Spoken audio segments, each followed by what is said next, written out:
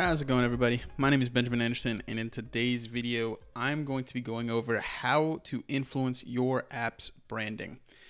This is going to be talking about everything from your app's color to icons and other things of that nature. So to do this, we're going to go to UX and brand. From the screen, you can do all sorts of things. My personal favorite is being able to change from the default light theme to the dark theme. I love dark themes. This is my favorite one. This is what I do in almost every app I can. Next, you can choose your primary color. This is primarily going to change the icon colors and any kind of action buttons. So you'll see it throughout your app. And they've got all sorts of different colors here. So you can choose one that matches more closely to your own personal branding, or just the one you like the most. It's up to you. Next is app logo. This is what you'll see here, as well as inside of certain app selectors, you will be able to see this icon as well.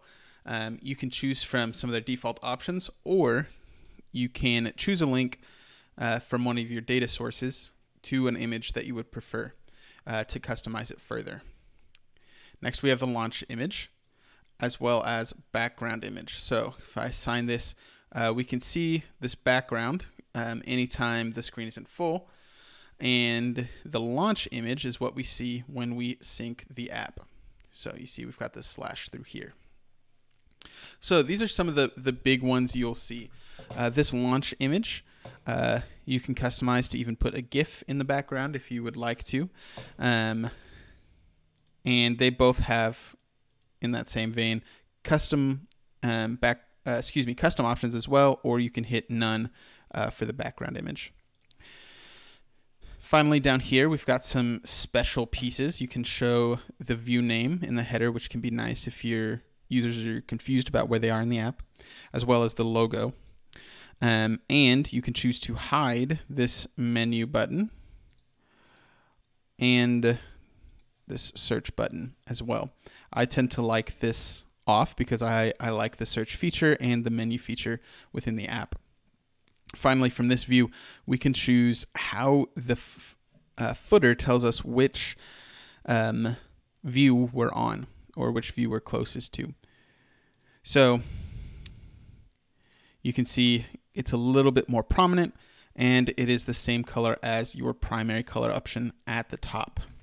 So that is the main place to control your branding, but I do want to also show you in the options, there is this to allow views, allow 5 views in the bottom footer bar. If this is off, your share and sync are down at the bottom, but I think it looks really slick when you allow up to 5 views.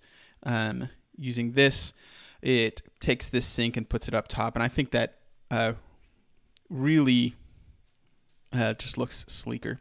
Next, we've got disable the share button, which takes it in and out of this menu if you've got this on, and then allow users to provide feedback. There's other options such as your fonts, different things for your forms, and so on. But that's where we'll stop for this video.